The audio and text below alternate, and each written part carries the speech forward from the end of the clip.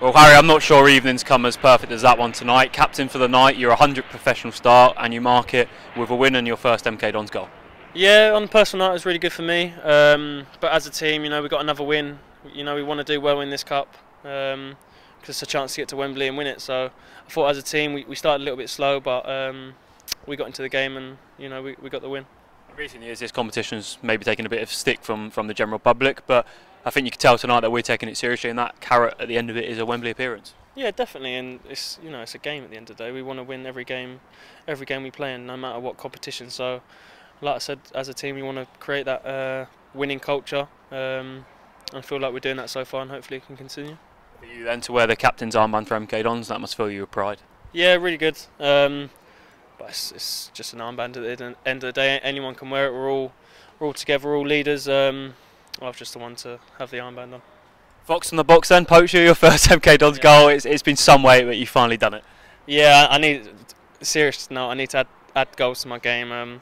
To be fair, I nearly missed it, but we won't talk about that one. But no, it was good personally. But like I said, it's about the team, and we got the 3 points. So.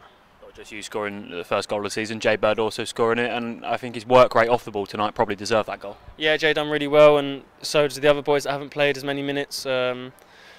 And we need everyone. Like the gaffer keeps saying, we're a team at the end of the day, and to do well this season, we've got so many games. We need everyone to play a part in it, and like we saw tonight, everyone can come on, they can do a job. Gaffer Spoke a lot about having this team first mentality, and I think tonight just proved just that. The lads, like you said, that haven't been involved in much, running over every single blade of grass. Yeah, exactly. And I feel like that's what the gaffers installed in us. We all want to work for each other. We're a good team. We're together, and I think it shows that on the pitch. For you then, playing in that central position and having someone like Josh McEachran come in to get the ball and play it out, that must just be perfect for you. Yeah, it just makes my job so much easier. I give him the ball and then he does the rest. He wriggles out, he passes left, right, he does whatever he wants. He's class.